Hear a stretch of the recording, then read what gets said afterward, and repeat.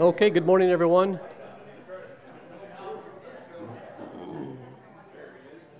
Welcome this morning. If you would like a outline, they are in the back somewhere. And as we begin this morning, we're going to pray for Mercedes and her two children. Amanda just received a text that they were in an accident, and they're calling an ambulance. And so I guess she lives only a mile or two from church. So when she learns more, Rob will update us with the microphone. So let's pray for Mercedes and the children that they will be okay. Heavenly Father, we thank you for this morning that you have again blessed us with.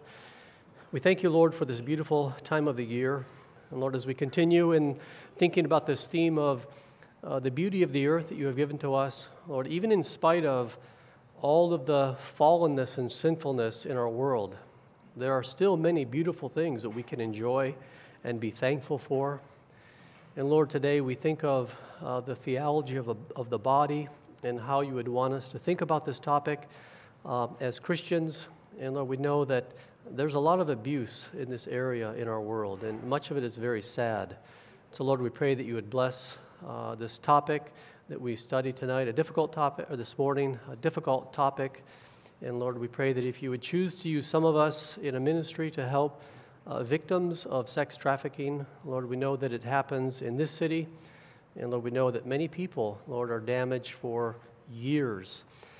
Lord, we also pray for Mercedes and her two children in this accident. We do pray that they are okay. We pray for the ambulance that will be coming on the scene, Lord, that they will be able to take care of her and the children. And Lord, we thank you for those in our congregation that have been willing to pick her up and bring her to church so that she can hear about the gospel. And Lord, we pray that you would, again, bless the remaining time we have this morning. In Christ's name we pray. Amen. Okay. Today we're going to look at the theology of the body. Continue it from last week, but I'm focusing specifically upon, later in the lesson, specifically upon the theme of sex trafficking, because we've known for at least a decade, maybe longer, that this is an issue all around the world, right? It's not just in our country. There's probably, I read different stats. I'll share a book that I was reading this past week. There are lots of good blog articles about this. There are lots of good YouTube videos where you can listen to interviews of people that have survived this. Some of it's pretty dark and depressing, to be honest. It's one of those topics that you really don't love talking about, but there are some amazing things that take place in people that are trying to help others that are trapped in this. I mean, this is like hell on earth. The more I read about this, it's terrible. One of the worst situations that a human being can be in alive. Isaiah 60, 18 through 19 describes a day when all of these troubles will be over, right? No longer will violence be heard in your land, nor ruin or destruction within your borders, but you will call your walls salvation and your gates praise. The sun will no more be your light by day, nor will the brightness of the moon shine on you. For the Lord will be your everlasting light, and your God will be your glory. That seems to echo a lot of what is found in the book of Revelation, right? There is going to be a day when there will be no more crying and no more tears when the Lord returns and the new creation is consummated. But that day has not yet come, and even though the gospel is found throughout all the earth, we still find terrible abuses, right? This is just one example that we look at today. There are many examples of the neglect, the abuse of a theology of the body. I'll begin with an illustration called The Weeping Time about a slave auction in our country, and there was a book written about this, and I found this particular book title example when I was reading an article on a Christian website that had this link. In 1859, more than 400 enslaved people, men, women, and 30 babies from the Butler plantation estates of the Georgia Sea Islands were sold on the auction block in Savannah, Georgia. this author is writing, my new book is about this sale, the largest slave auction in American history. And then they have this slave auction, and they're sent all over different parts of the southern part of the U.S. And it's a story about the legacy of slavery, but it's also a story that includes something about resilience and how these people, many of them were Christians, kind of coped with this very difficult time in our history as a nation, but also their own lives. Slave auctions were long a part of the fabric of American life, but on the eve of the Civil War, this unprecedented sale was noteworthy not only for its size, but because of the fact that the butler slaves had generally not been sold on the open market.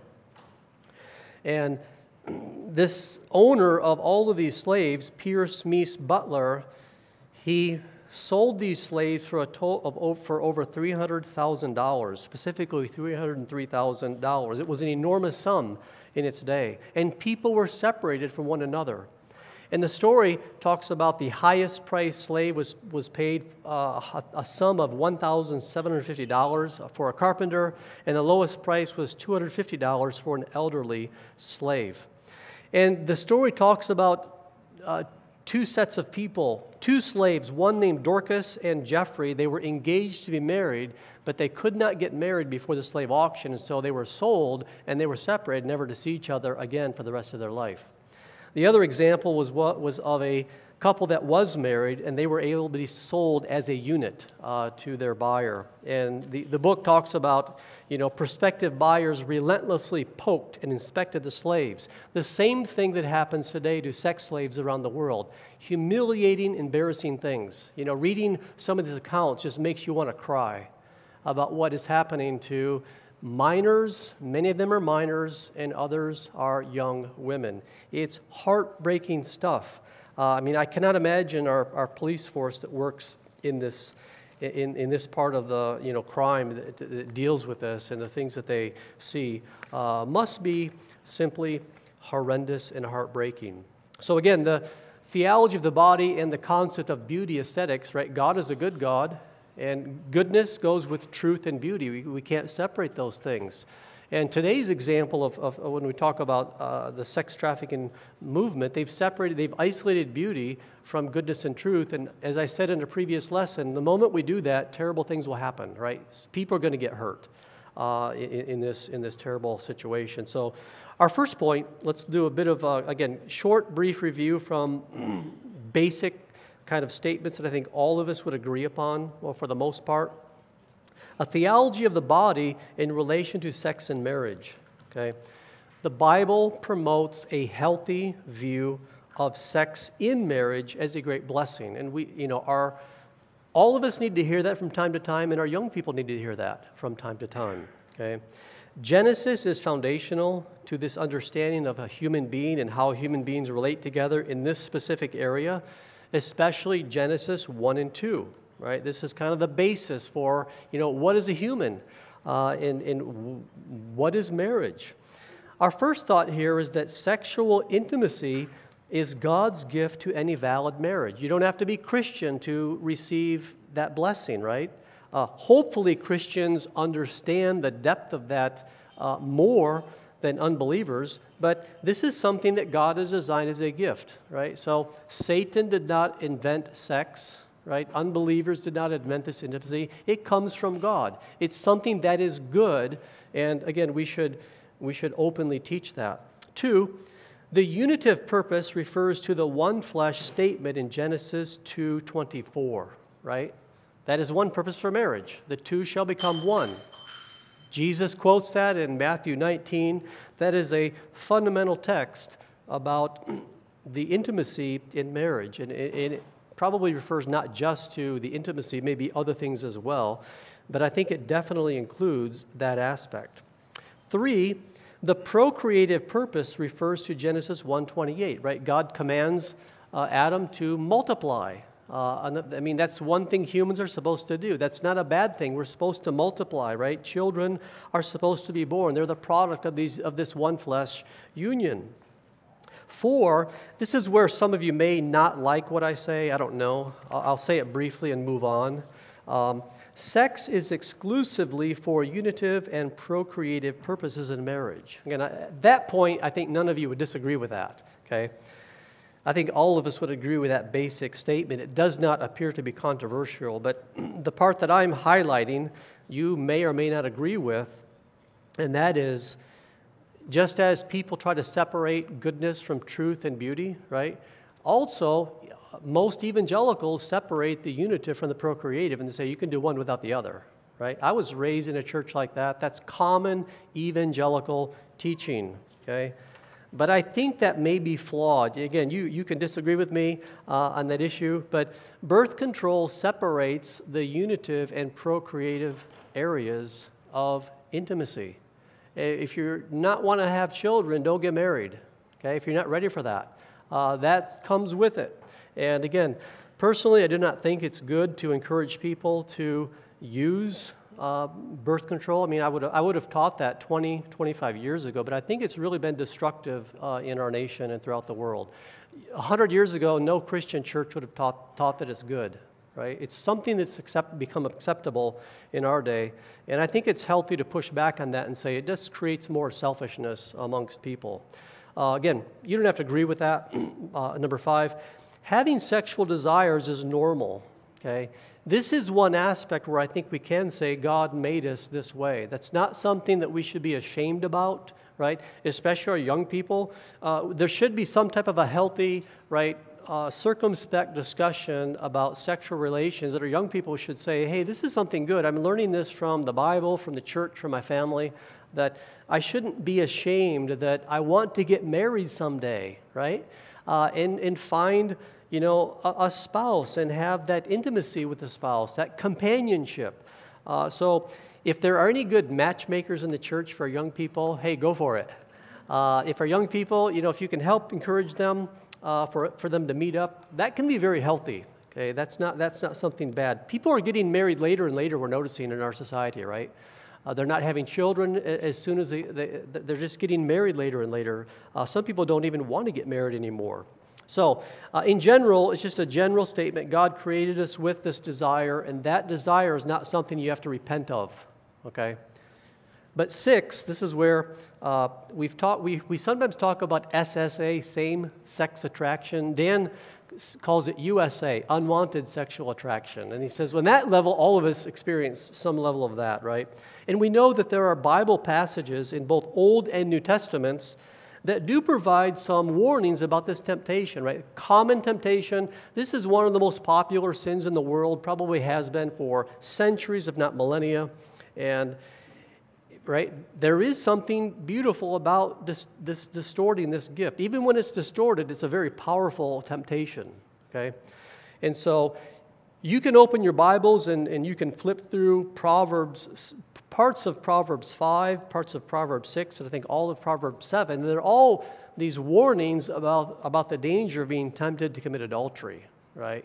And they're very vivid chapters. If you want to go read those, they speak in practical ways. The biblical wisdom is not Greek wisdom. It's spoken so that young children can understand it, right? That's the point of it. It begins with the fear of the Lord.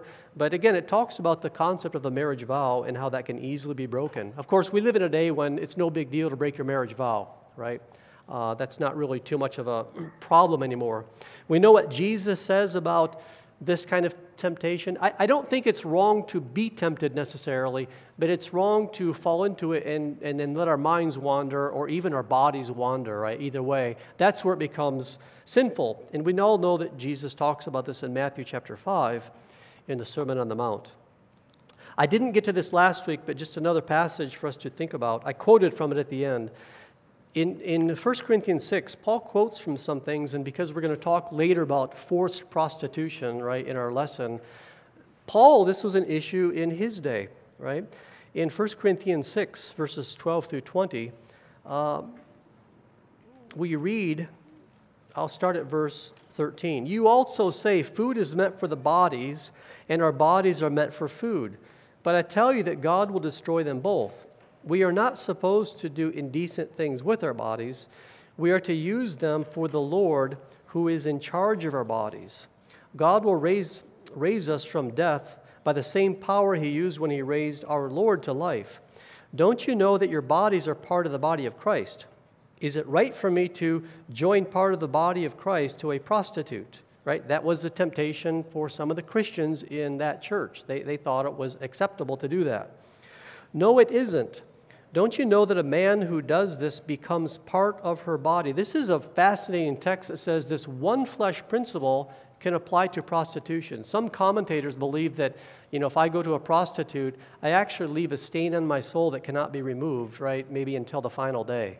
There's this is the one sin that Paul says you can commit against your body. There's something different about this, and that's why he concludes later on by saying, you surely know that your body is a temple where the Holy Spirit lives. And then he concludes in verse 20, God paid a price for you, so use your body to honor God. Much more could be said about that passage, but we live, of course, in a world the use of technology. Instagram is not bad to use. I'm not saying that. But many people do use Instagram to simply show off their bodies. One author called this the pornographication of America, right? Where young girls are their role models are seeing other girls show off their bodies, and that's something that's considered a good. That's how you make money. That's how you get likes in this world. And so, again, all of us have some level of temptation in this area. I think, and we've all given in somewhere, haven't we? But thank God that Jesus never gave in to this, and that's our hope is in the gospel, and forgiveness comes in what Christ has done for us. B, this theology of the body applies from conception to the grave. And this would apply to unbelievers or believers alike, right? Care, dignity, and honor should be given to the body throughout life. Again, many different ways to illustrate this. We should care for humans of all ages of life, from the womb to the tomb, right? That should be obvious. We do not believe it is morally acceptable for hospitals and doctors to put elderly people to death, and they call it euthanasia. You shouldn't be able to schedule your death, right? That's immoral. And there are all kinds of arguments, well, I cannot have the quality of life because I'm in so much pain, so therefore I should be allowed to be put out of my misery. Yeah, it's a powerful emotional argument, but morally it's not a good moral argument. It's really a utilitarian argument, if anything. So there's a whole range of topics under this thinking of the theology of the body. I mean, orphans should be cared for, shouldn't they? George Mueller and other Christians started Christian orphanages during the Industrial Revolution, during the days of England, to get them off the streets. They were in dangerous situations. In many ways, helping sex survivors today of trafficking is another way of helping young girls and ladies that have been in a slave market that is just terrible. But in addition to that, there are other kinds of trafficking. There are labor kinds of trafficking. There's trafficking that is related to body organs, right? You're forced to sell a body organ, right, to get money to pay for your family to be able to survive with the basics in poorer parts of the world. So there's a lot of ugly things under the umbrella of trafficking. Trafficking is such a mild word, right? It doesn't really describe what is happening. And some of the definitions that are given, they're almost too vague, so that they can be, done away with by people. Just ignore them. 2, the greater gifts of sex and beauty, right? If those are some of the greater gifts that God has given, well, the greater potential for abuse and misuse. And this topic that we look at today is a classic example of it, right? If the more precious gifts that God gives to us as human beings, they can be treasured, but they also can be terribly distorted, and we see that in this whole theme of sex trafficking, okay? If it is true that God's gift of sexual intimacy ranks high on the list of gifts which are wonderful, sacred, and beautiful, not to mention private, intimate, and of one's free will, then it's not too difficult to understand why abusing such a gift will result in enormous devastation in the area of human rights. And I think that's what we are witnessing in our generation. Instead of girls and women being lovingly nourished in a good home, they are abused and treated like a commodity by selling them to anyone who will pay the price to violate their body and person. No wonder some of these ladies that survive, they have PTSD when they come out. They're traumatized. And some of them have a very difficult time recovering. I suspect that all of them are going to live with some element of that for the rest of their lives, of what has taken place. 3 is just an application that I mentioned last week, and I'm not going to spend a lot of time on this, but as a follower of Jesus Christ, and as I think about the theology of the body, I mean, what areas in my own life am I not taking good care of my body, right? And I just put in the parentheses, food and sex are 2 very common temptations for all of us, right? Where we don't always take care of our bodies in that area. Again, go back to 1 Corinthians 6. Our second main point is what we'll spend the remaining part of the time on this morning. And one of the goals here is not only to raise kind of an awareness of just how terrible this is, but perhaps God would put on the heart of some of you to get involved in this kind of a ministry in the future. There are some good ministries that are helping young ladies get out of this terrible life, and they're called safe houses. There are ministries throughout our country. There are even some here in Phoenix, and that is a real practical area of ministry, right? It's incredibly difficult from the things that I've read about this, very difficult ministry to work in. But again, secondly, Roman numeral 2, sex trafficking is a global reality and a horrific form of slavery, right? It's just selling a slave to the highest bidder. One of the books that I looked at this past week, and I'm going to give you the title because as I was searching Amazon, it was like $2.99 in Kindle. That's why I bought it, okay? It's called Sex Trafficking, Inside the Business of Modern Slavery. The author is Siddharth Kara, or Kara Siddharth. I think it's a person of Indian origins. And that movie apparently was made into that book was made into a movie called Trafficked. Now, I can't remember who plays in that movie, but some people have said that the movie Trafficked doesn't fully describe the reality of what this situation is like for many people. They kind of made it too much into a Hollywood thriller. This author, I don't think, is a Christian, and definitely says things in the book that I did not agree with, but most of it, right, most of these topics, you can agree with even an unbeliever about what is going on, that this is wrong. Everyone seems to know this when we talk about this. This author, for over 15 years, has done research, and that was behind the writing of this book. And this author traveled to many countries all over the world and would actually go into brothels and open-air prostitution areas. He would pay the fee to get into the room, and when he got into the room, he would interview the client, often minor girls, and ask them, like, where are you from? How did you get here? And the testimonies, again, what they say, they're just heartbreaking. They are held there against their will in just terrible living conditions. Again, there are a few things.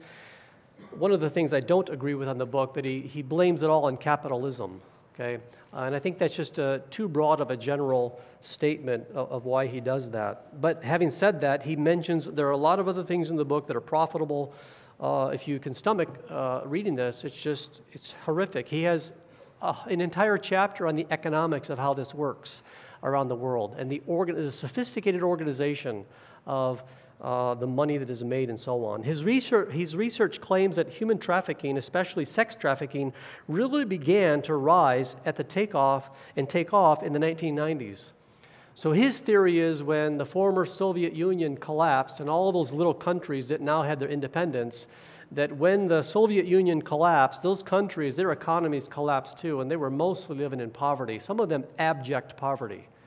And I think he does a convincing job of kind of explaining the demands that the West put on some of these countries, right, were just impossible to meet. The countries themselves are going into deep debt. And you just can't get a job in some of these small villages, right? And so people would come along, recruiters, promising that if you come with us, we can get you a job in another part of Europe, maybe as a seamstress, all right, as a domestic helper, worker, and so on. And many of these young girls signed contracts not knowing that they were signing and making agreements with traffickers, and they were going to be sold multiple times, and they were going to be held in captivity and bondage for years. And some of these ladies have got out, they've escaped to tell about it, but practically every country is in this somehow in doing this. All right. One example is that when Ukraine declared their independence from Russia, Russia punished them by draining the savings in the bank accounts of many Ukrainian families. Right? They now are bankrupt. They have nothing. The economy collapses, and some of these young girls, you just can't find a job. And where am I going to work? And they're given false promises that you can work in another country, and they're all trafficked, and they're all placed into terrible situations, again, sold repeatedly throughout these terrible journeys. There's another book that I read. I don't have the book, but it's called White Umbrella. It's a Christian book, and it's written from the perspective of what can we do to help get involved in helping victims that are trapped in this particular form of slavery. Okay. Back in the day when our country had slaves, there were many churches that said, be quiet, don't speak about this issue, don't rock the boat, okay? I hope that that's not an issue today as we talk about the issue of, human trafficking. It's just a sad reality. It's unjust what is going on. But again, this is a quote from the beginning of the first few pages of White Umbrella. Quote, "It's horrifying and absurd to think that there are currently more slaves on earth than at any other time in human history." Remember when I told you last year that the rise of all of this technology, which could be used so good, it's going to result in a whole new level of human rights abuses that we haven't seen, and maybe no one has seen historically? We're seeing that unfold, and with a combination of AI, we don't know what lies ahead in the future. And I don't want to be a pessimist in this sense, right? I don't want to come across that way. Sex trafficking, right, it's slavery, is a global business with big profits, and that's what keeps it going. Right? That's a simple reason why this thing keeps going. It's heartbreaking, it's ruthless, it's found all over the world in highly developed countries like America, and in some of the poorest countries in the world like Bangladesh, Nepal, and many others. Normal people that could be your neighbors could be involved in this, and they don't look like criminals. They just like everyday normal people. I listened to a documentary on YouTube about a married couple in Ukraine, right? I've heard that the video said Ukrainian women are beautiful. In Odessa, it's a port city, and that's where they're trafficked.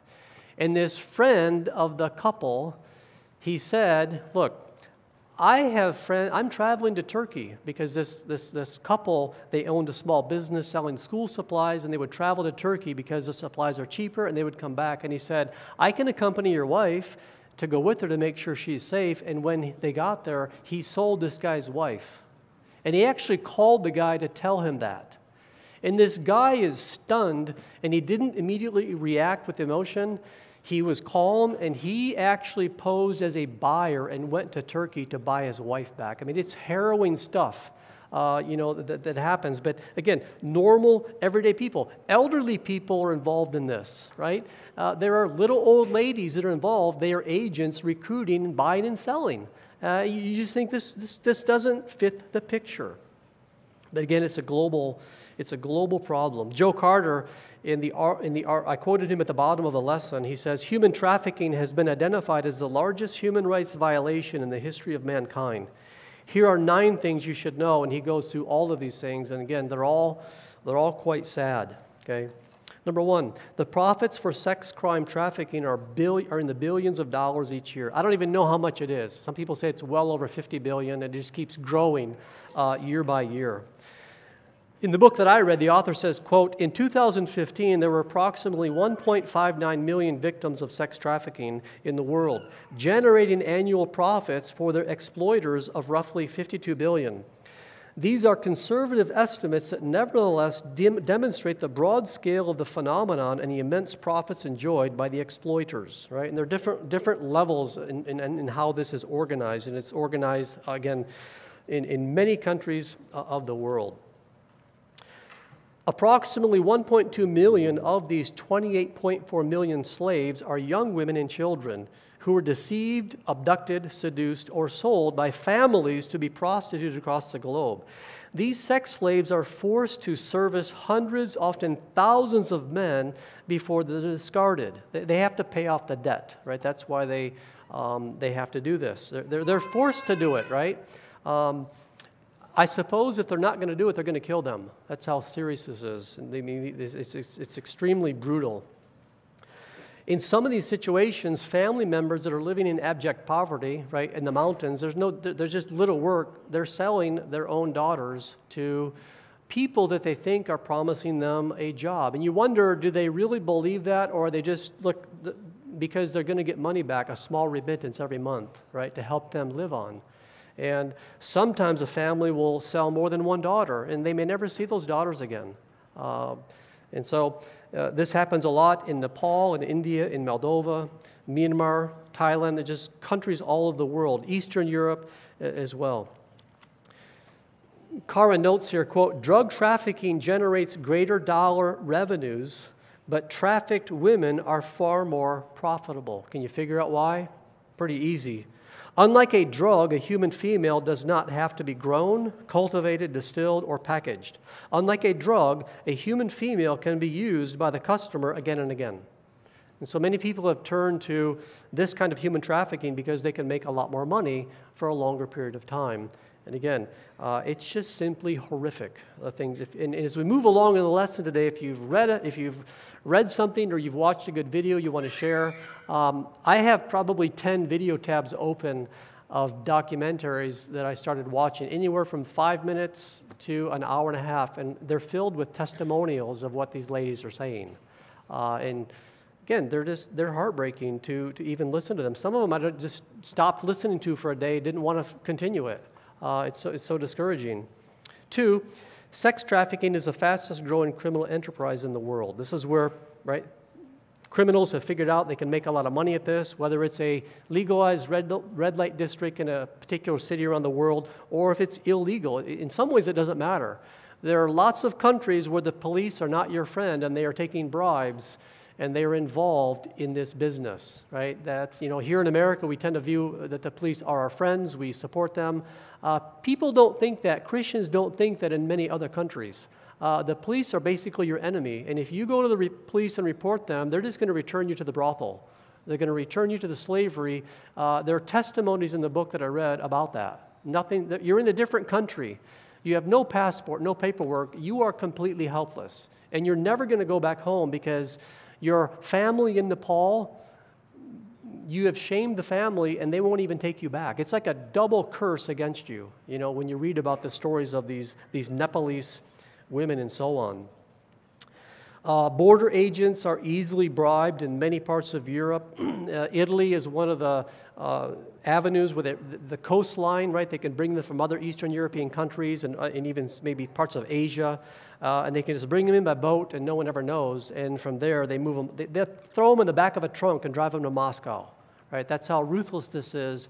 They won't feed these girls upon their arrival sometimes for 4 days. They have brutal ways of humiliating and breaking their spirits so they're not going to resist and they're going to work for them. That's what just struck me as so horrific. I watched a video of a former Navy SEAL and a Marine recon guy a big, tough, burly man. And he heard about this and he was able to work with federal authorities, and they went down to the southern border of Arizona. And they did all kinds of scouting work. They went up to the border. They found the markings where MS-13 gang has said, this is our territory. This is on U.S. soil, and we don't do anything as a country to rid ourselves of this. They have lookouts, right, they're looking for our government vehicles to warn everyone, don't go right now. And our country, this guy was frustrated because he recognized that, little is being done to really deal with this problem. Cara says in this in a short article called a paragraph said, The Anatomy of Sex Trading, all sex trafficking crimes have 2 components, slave trading and slavery. Slave trading represents the supply side of the sex trafficking industry. Slavery represents the demand side. Demand just keeps going up, right?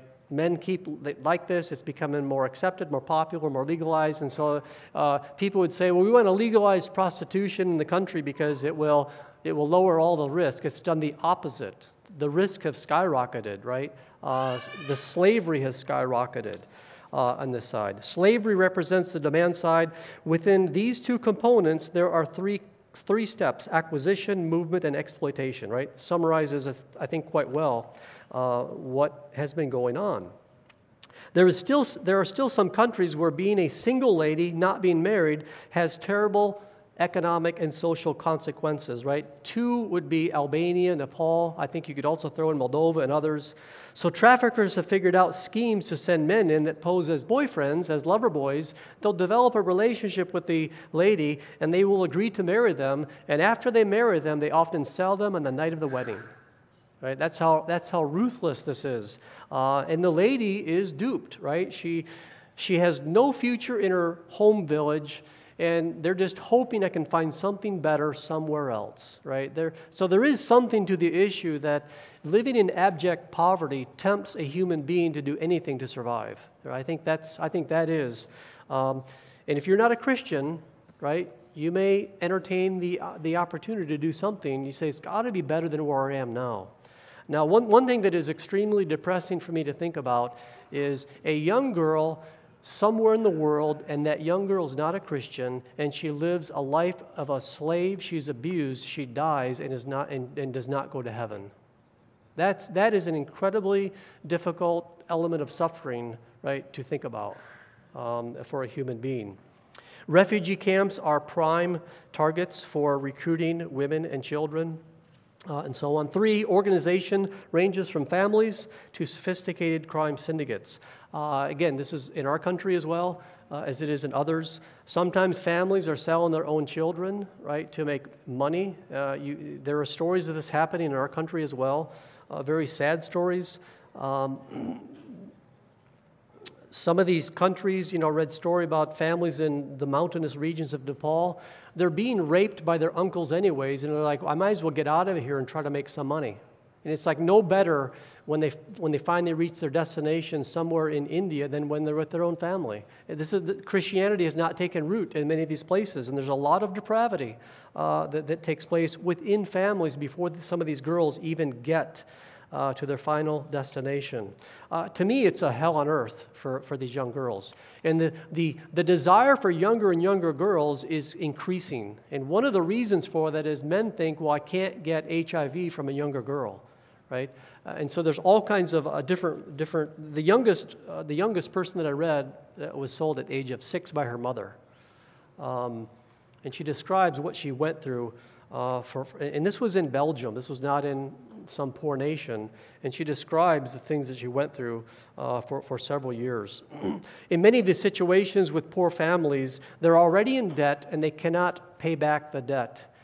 And so someone comes along and says, I'll give you X amount of dollars, right, maybe $200 for your daughter, and they don't tell them, that you're going to have an interest payment on that. It's shark loaning. It's terrible. In some cases, they can never pay back the money. They're just getting deeper and deeper into debt, and that is why they feel forced to sell a family member. This author, Kara, says, in rare cases, parents sell their children out of greed. These parents become accustomed to the remittances sent back by slave owners who use these paltry payments to entice more families to sell their children. A jittery young woman named Bridget, who was pressured to remain in sex slavery for years because of remittances, sent to her parents, told me, quote, we are like slot machines to our families. 4, millions of girls and women are trafficked throughout the world. Boys are also trafficked in certain parts of the world as well, but it's predominant. If there's any discussion about men and women are different, this just exposes it, right? This is not a problem with women, in a sense, frequenting a brothel. It's primarily men or younger men doing this. In addition to all of the young women and girls who are under 18, some as young as 10, young boys are also sent to certain parts of the world, parts of India, maybe parts of Thailand, for sex slavery. Recruiters of young women and girls may be known to the family. That's another irony that is in this. It's kind of like there's this spectrum between voluntary and involuntary, and it's kind of like, where is it at with this particular case? Are they knowingly entering this? The same author says, quote, most victims I interviewed were under the age of 25, and most suffered debilitating physical injuries, malnutrition, psychological traumas, post-traumatic stress disorder, and infection by a scourge of sexually transmitted diseases, including HIV and AIDS. This author says, I never truly understood this story until I first laid my eyes on Maya. Gaunt and distressed, she was 19 when I interviewed her. After almost 4 years as a sex slave in each of Mumbai's 2 main red light districts.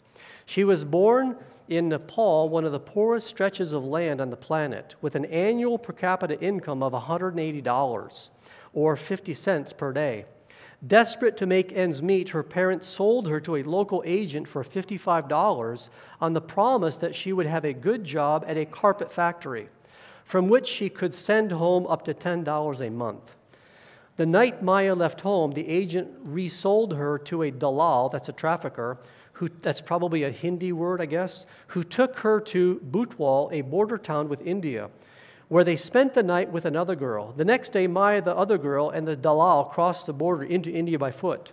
A few days later, they were in Mumbai. Right? Mumbai is like a modern London, right, if you've ever been there. This is what Maya told me happened next. Once I came to Mumbai, the dalal sold me to a malik. That's a brother boss, I guess, in the brothel. The malik told me I owed him 35,000 rupees, which is about $780, and I must have sex with any man who chooses me until this debt is repaid. I refused, and his men raped me and did not feed me. Right? That's how they're going to break the spirit of these young girls. That's one way they do it. When I agreed to do sex, they gave me medicine because I had a urine infection. I was in that bungalow, this small house, 2 years and made sex to 20 men each day. I mean, that's horrific. That's being raped 20 times a day, these girls. There were hundreds of girls in this bungalow, many from Nepal. One time I tried to escape. I complained to the police, but they did nothing. A few days later, the malik's men found me on the streets and took me back to the brothel. The malik put chili paste on a broomstick and pushed it inside me. And he broke my ribs with his feet. And then they give you maybe a day to heal and say, get back to work. I mean, this is like American prisoners are treated far better than these girls, right? The people at Guantanamo Bay are treated far better than what we're seeing, eyewitness testimony. This is what I went through, and so on. It's terrible. I mean, some of them I'm not going to read because it's so graphic. It's hard to believe that a human being will do this to another human being's body, right? This is an anti-theology of the body. It's an antichrist theology of the body. She says, I was pregnant 2 times, and the boss gave me pills to kill the baby. She eventually discovered that she had AIDS. They helped me contact my father, but he told me not to come home. He said, I can never be married, and because I have HIV, I can only bring shame to the family. You know, there's no gospel of Jesus Christ at this point in their life. That is the ultimate solution, isn't it? But there are also common grace solutions that we believe should be extended to all human beings, whether they are Christians or not, that are trapped in this terrible environment. Again, families who sell their daughter later will disown them once they found out they were working as a prostitute. They will not listen to them. Apparently, Indian men like the Nepalese ladies better than the Indian women, and that's why there's just this demand from the poor regions of Nepal to bring many of them into India. 5, 30 to 40% of these victims are children, right? Many, again, are from poor, broken homes, but not everyone. There are a lot of American stories of American teenagers that just were rebellious. They didn't get along well with their parents, and often it's a one-parent home. And they just decide they get an older boyfriend that's going to take care of them, right? And it seems to go well for a few months, and then the boyfriend turns out to be the pimp and abuses them terribly. And there's often drug addiction involved. And so the girl wants money for the drugs, so she is forced to do sex acts for all of his friends so that he's going to give her drugs. It's a vicious cycle that just keeps repeating itself. And in some of those situations, these girls seem to walk into this with a voluntary, they're willing to do this to get the drug money or the drugs. It's very sad. In one particular region of India, of Nepal, known as the Badi people, BADI people in Nepal, many of them come from some of the poorest regions, and there's a lot of ethnic divisions and groupings within this whole issue. Different nationalities have different amounts that they sell for, and it's really strange, it's really perverse, it's really, really sad. But a lot of this involves, a lot of this is purely criminal, isn't it? It's raping minors. And you wonder, where is this going to lead to? The police in many countries, like in India, they just turn a blind eye. They don't do anything because they're getting a commission off of it, and so they're also often the customers. Where we lived in the Philippines, we lived near the capital, and we lived in the capital near the Congress building. But there were families that their daughters were prostituting when it got dark out. We'd drive home from church and see them there. And sometimes you see the police officers going over there, parked in front of their house too. You wonder, what's going on? I don't trust these guys in that sense. Nigeria is one of the poorest countries in the world with a per capita income of $1,000, $1,154, right? Runaway inflation, massive debt load, the IMF that drains government coffers at the expense. They don't have social services like we have. We have a lot of things here compared to some of these places. And Nigeria presents a really odd situation. Up to 80% of Nigerian sex trafficking victims in Italy belong to a single ethnic group, the Edo people. And this is really, again, sad and strange to hear how they do this. This is one of the most conservative parts of Nigeria, where if you're married and another man simply touches your wife with a finger, you have to go through a spiritual ceremony to cleanse your wife, okay? They're not a Christian culture necessarily. There are Christians there, but they would be very animistic, I think, and they would have all of these elaborate rituals. And the recruiters are capitalizing off of the superstition of the people, and that's how they recruit these Nigerian sex slaves. They send them through this elaborate spiritual ritual, the Edo women of Nigeria. It's called a juju ritual, and it's something where the women are convinced if they break their vow, evil will befall them and their families. And so the Nigerian women, of all people throughout Europe, they're the most African prostitutes in Italy and other parts of Europe. They are the most loyal prostitutes that will never ever testify in court because they believe if I don't fulfill my vow and pay my debt, terrible evil will fall upon my family. I mean, there's some strange, I'm not going to read the ritual because it's a little bit graphic and it's probably a little bit perverse, but that holds incredible power over these women. And the reading that I went through this past week tells me that these are like the hardest working prostitutes. They will work to pay off that debt as quick as possible. They will endure all kinds of terrible things. And it's just another example of the fallen nature of the world that we live in. They may not even at times see themselves as victims, right? They may actually take pride in fulfilling a vow that they made so that they can send money to their parents who are living, again, in abject poverty. 6, handlers know how to break the will of their victims and make them work. Again, this is probably the most difficult part of the reading that I did. You think you got a strong woman that's going to say no to the sex traffickers or to the new boss, and she's going to refuse. And they will do terrible things to ladies to break their will to get them to do what they want them to do. They will starve them. They will break their arms. They will break their ribs. All kinds of physical humiliation. They will chain them up, and they will drug them. One girl from India or from Nepal said the lady that she first met when she arrived at her destination, where she thought this is my new employer, gave her an ice cream cone. It was laced with drugs. She said, I was out for 3 days on a bus ride. I don't know what happened. And then when she arrives to her first destination, she's broken in by meeting 6 German men in a hotel room that raped her all night. Okay? They know how to make these girls compliant, and they know how to force them to do what they want to do because they're going to make money off of them, right? These women are treated worse than animals in our country, farm animals. A cow that's being milked is probably treated better. These are people made in the image of God. It's just, this is hard. The gospel should have some impact, right?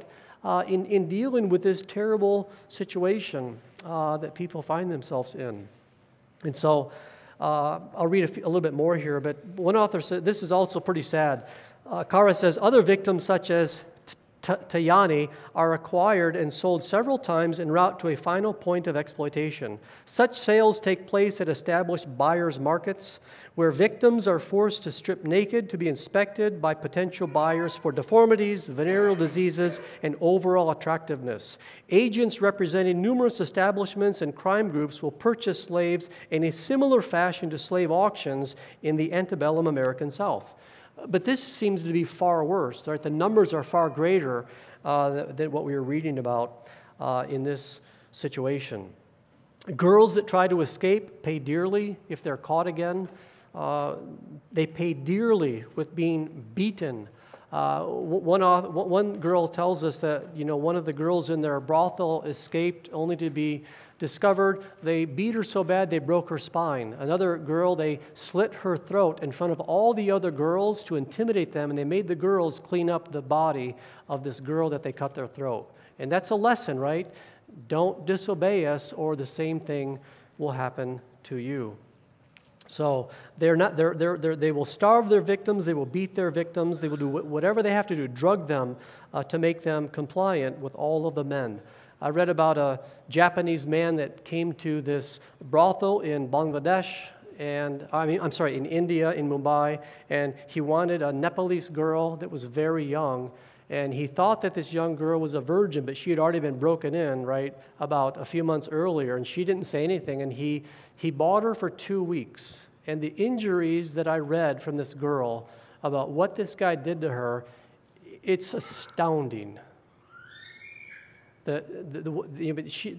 How do these young girls survive this? And yet many of them do. That's what's incredible about some of the stories. These ladies they're both terrible victims, but they're also resilient in how they respond to some of these things. Rescued victims retell their harrowing captivity. As you know, Arizona-Mexico border is a major point of trafficking for not just sex trafficking, but all different kinds of trafficking.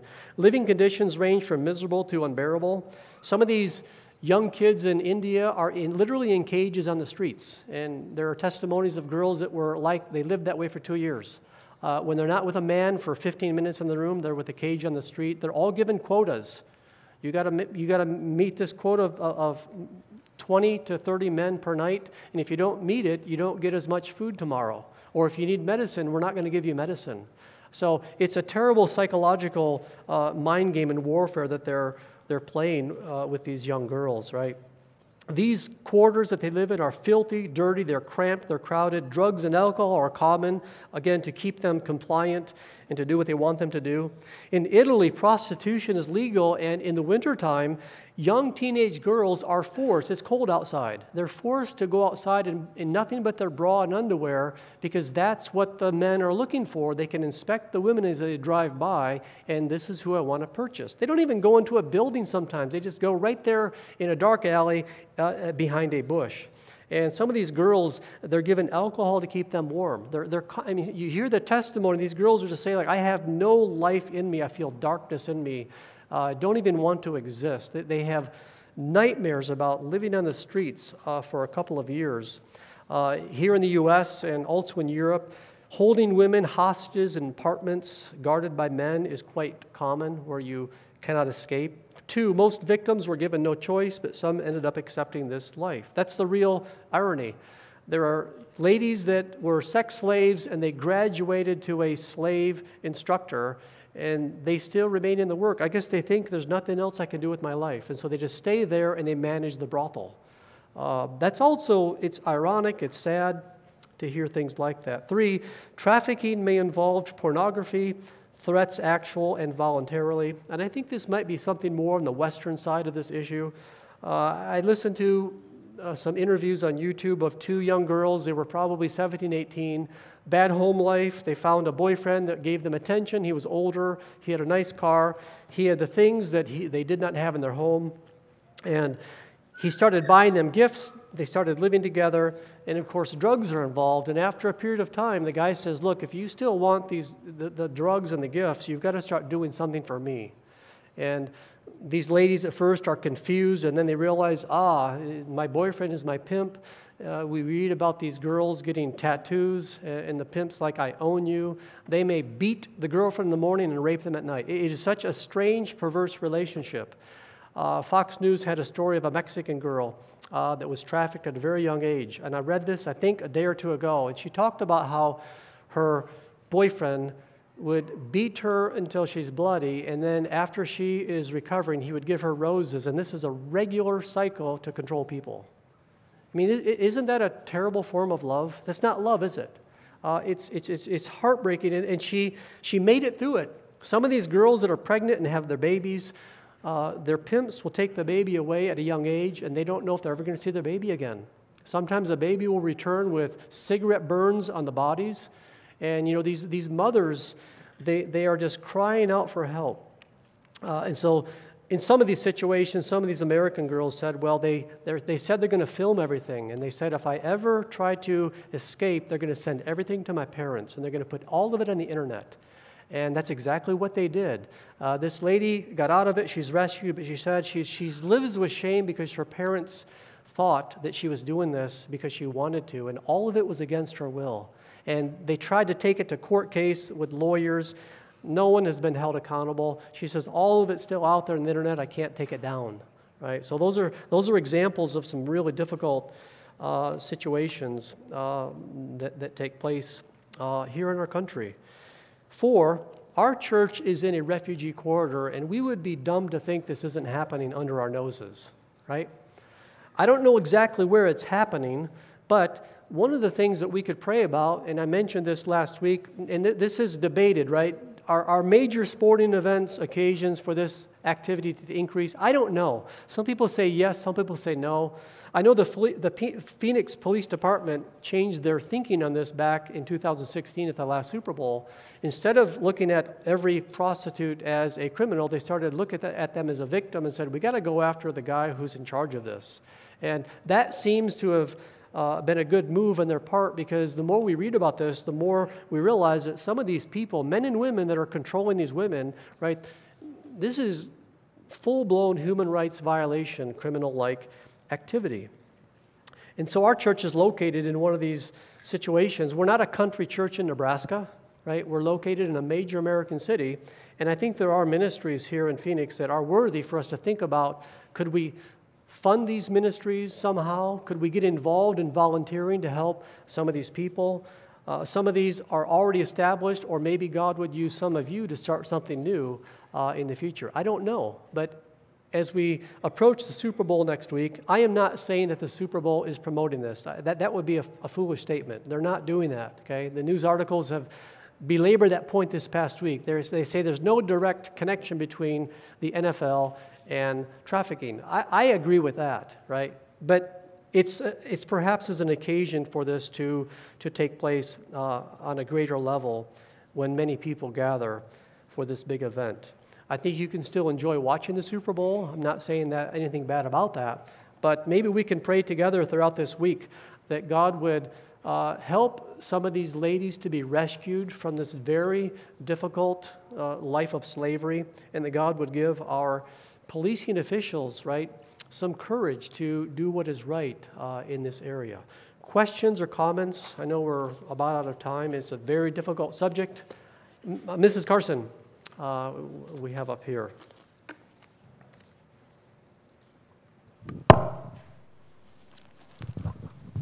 Right here where we are is a major child trafficking area, and a lot of the apartments are being watched by police for that. But there's a way that they get your child too. If you have renters in your neighborhood, I mean, I'm going to say this in a bad way, but renters are the ones that will traffic. Okay. Because they can clear out really fast, but they may have children, and their children end up bringing other children into the home. And a guy may offer to photograph them, you know, and he will do nice photographs and may even send them back to the family to show you the pictures he'd taken. But from there, they progress to men being there at the house who will then abuse the children. But the children are told, if you say anything about this, we'll kill your parents. Right. And they're very stern with them about that, and this could go on for many years. After the child reaches a certain age, they're not interested in them anymore. But they have posted those pictures of those children on the internet and are being bought. Some of them even want to buy that particular child, you know. Yeah, I learned that there was a website called Backpage or something like that that was shut down by the FBI several years ago, and that's where people were buying things. Even Craigslist was using this stuff, and I'd never heard of that before. I didn't know that was going on. We know of probably 8 children that were trafficked. There are probably other sites that have popped in this up manner. to replace that. So, yeah. Our daughter, working with her organization, Kick It Darkness, has dealt with a lot of this trafficking issue and people calling her and telling them, I am being trafficked. And she is able usually to find a connection where they can get that person. They have an underground railroad that person may go into a laundromat, and from there they go into protection in the underground railroad of normal people like us, taking them into their homes and passing them on until they really reach a place of safety. Yeah, it's quite difficult when you hear about this. So, yes, Sue has a thought here. Very short, but if as horrible and ugly and, I don't know, perverse these things are, but for the grace of God, and that's a truth, for the grace of God, we could all be there because before Christ, that's the minds we have. We're totally depraved. Yep. Yeah, that's true. You know, one of the things I've struggled with after reading about some of these guys, like how do you penalize them? You know, what's the proper penalty if they're caught? And that's a tough issue. Yes, Bill? Just a quick comment. What you taught through the paper of yours this morning is condensed in about the last half of Romans 1. And that applies to every one of us in this room. It's not just those bad guys. That's us that it's talking about. Yeah, and if it weren't for the grace of God, we would all be there. Yeah, I agree with that. I'm not trying to leave that out just for the sake of time. You know, thank God that He has saved us and that He continues to forgive us, in our own struggles in whatever area this may involve. We are about out of time. Thank you for your thoughts, comments, and again, if you want other books, there are some good Christian books on this topic, but maybe this will pique the interest in some of you that this could be a future ministry to get involved with to help these people. Father in heaven, we do thank you for this day. And Lord, we know this is a difficult topic. It's an uncomfortable topic, Lord, but we pray for all of these trafficked people around the world. Many of them are children, they're minors. Lord, crimes are being committed against them multiple times every day. And Lord, we are thankful for ministries that are actually out there seeking to expose this and help these children and women, Lord, by not only providing a safe place for them to stay, but also to share the gospel, the hope of salvation in Jesus Christ. Lord, we are thankful for the grace you've shown to us. We thank you that you haven't allowed us to descend into even greater evil than we sometimes think about in our minds. But Lord, we pray that you would use Christians and other concerned citizens in our nation to try to put an end to some of the terrible things that we're seeing happen to human beings. And Father, we do pray that you would prepare our hearts as we come to worship you in the next hour, as Pastor Dan continues to minister to us through 1 Peter. Lord, we're thankful that we can come to worship you and hear from your word today. And Lord, we pray your blessing upon our afternoon. In Christ's name we pray. Amen.